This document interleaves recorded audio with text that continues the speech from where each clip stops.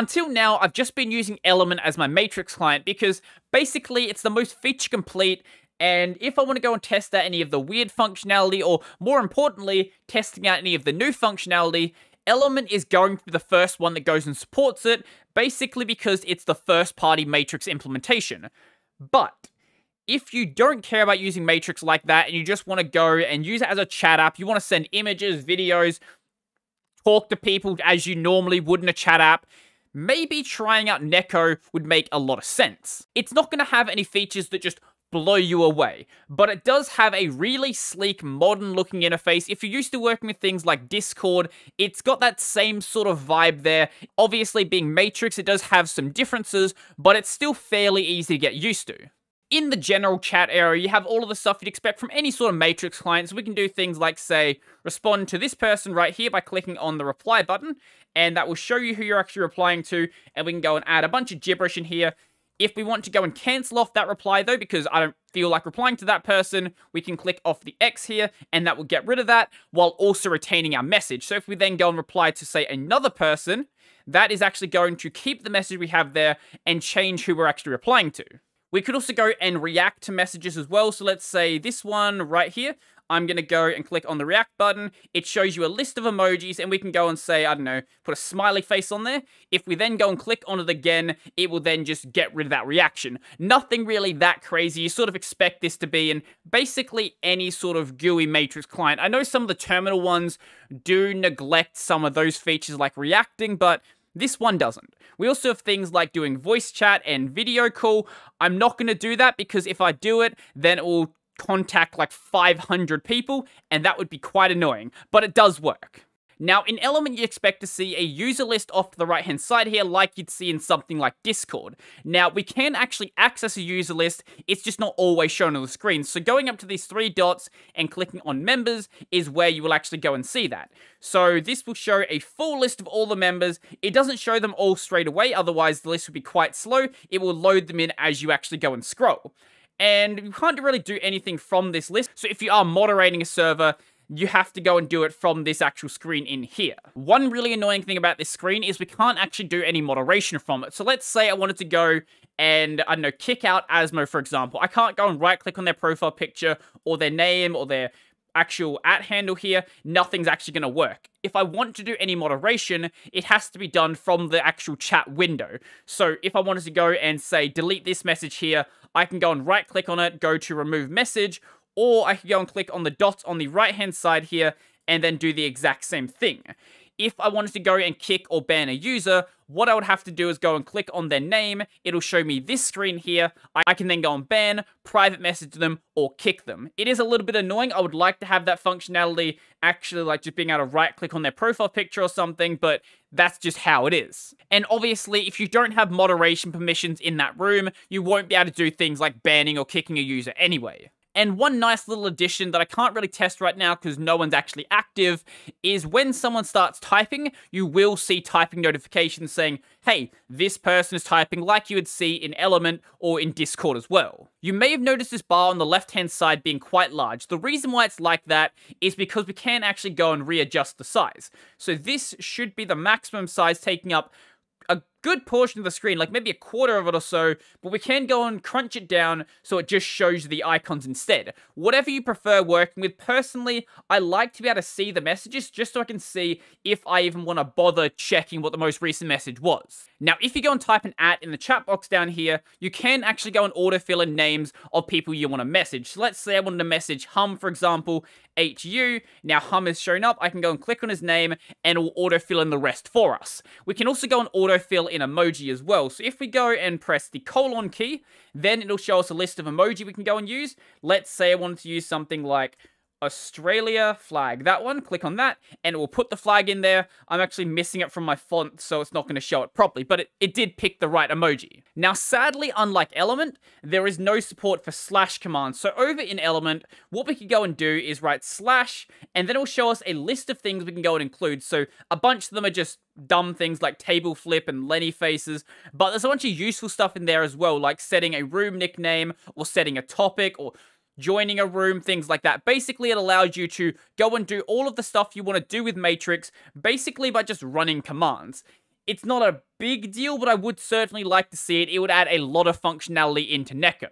And we also have a room switcher, so pressing Control K is going to bring up this list of all the rooms you're currently in, as well as your private messages, and then if we start typing in one, it'll let us actually go and jump to that. So let's say I wanted to go over to my programming one, start typing in that, it'll be at the top, we can click it, and now we're over there. I believe Element also supports this feature as well, along with a bunch of other Matrix clients, but I do still have to mention it because it is a really cool feature and I miss it when it's not there. One of the issues I had with Element early on is I felt like the right-hand side of the screen, where you have all of your things like your user list and stuff like that, I felt like that was always really cluttered. I feel like this does a much better job by just sticking that in a context menu. Granted, there is less functionality in here, but it does add more room to add a bunch of extra functionality without having a bunch of buttons like this, and they get really confusing to work out exactly how to actually navigate it. Now, there is a settings menu in the bottom left down here, as well as a settings menu inside of the context menu in the top right.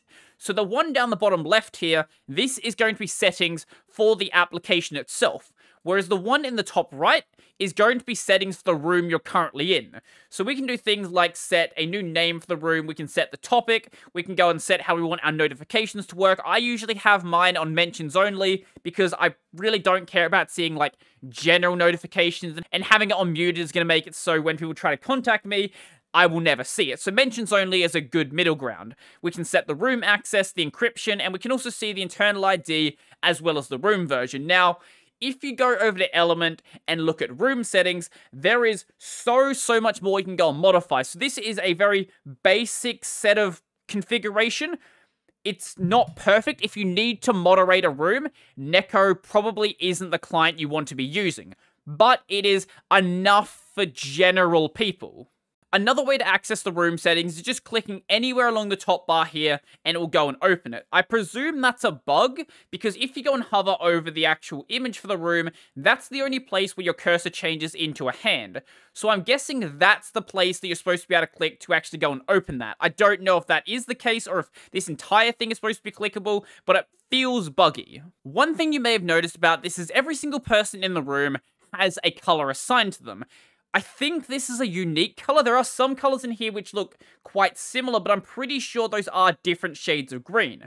So because this is a GUI application, you effectively have access to infinite colors. Yes, there is a limit of 16 million. But in reality, you're never going to have a Matrix room that has anywhere near that many users, so it's effectively infinite. Now, Matrix has this functionality known as communities, which are basically a rudimentary implementation of what Discord does with servers.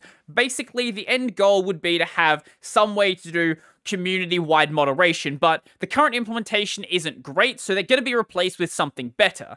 Now, Nheko does actually support the current implementation of communities. It's just a very rudimentary implementation of the rudimentary implementation. So you can go and sort the rooms you're in based on whether they're inside of a certain community. You can't do things like leave a community or join a community or even see the community homepage, but it's still better than nothing, and having this grouping here does make it slightly more convenient. However, if you're not actually in any communities, if you go into your settings and click on the group sidebar selector right here, that will then go and disable that so you no longer have to see it. One feature that would be really nice is maybe an extra button on the left-hand side here to show nothing but your direct messages, because right now, if you want to see those, you have to be in the all rooms section, and basically you're going to see all of the rooms you're in, including the ones that aren't the direct messages, so finding those is going to be a little bit annoying. I know this is something possible to do because over in Element, this is something that's actually done.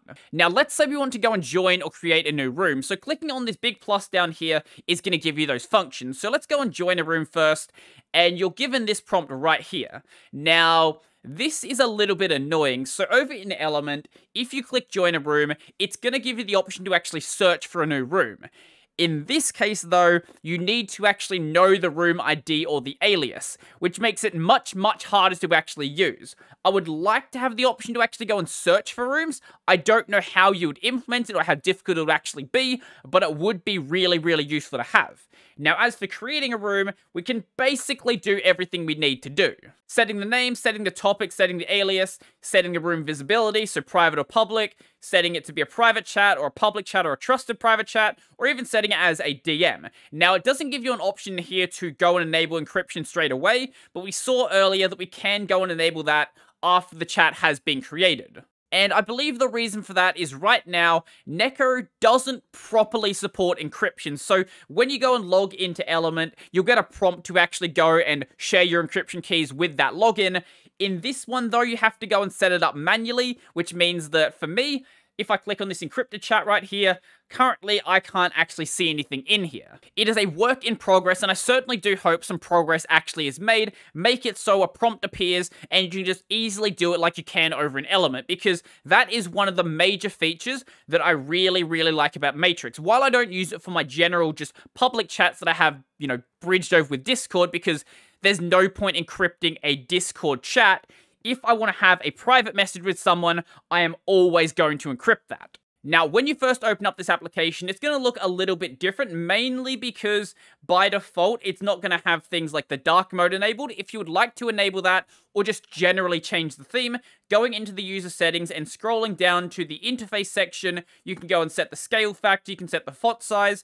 So if we go and increase the font size to say 20 and go back, this will partially do it. So one problem this application does have is when you modify the font size, it will modify the text window, but it won't actually do the rest of it until you actually go and relaunch the application. It's just a weird bug it has with updating. Just keep that in mind in case you notice that it doesn't seem to be updating stuff properly.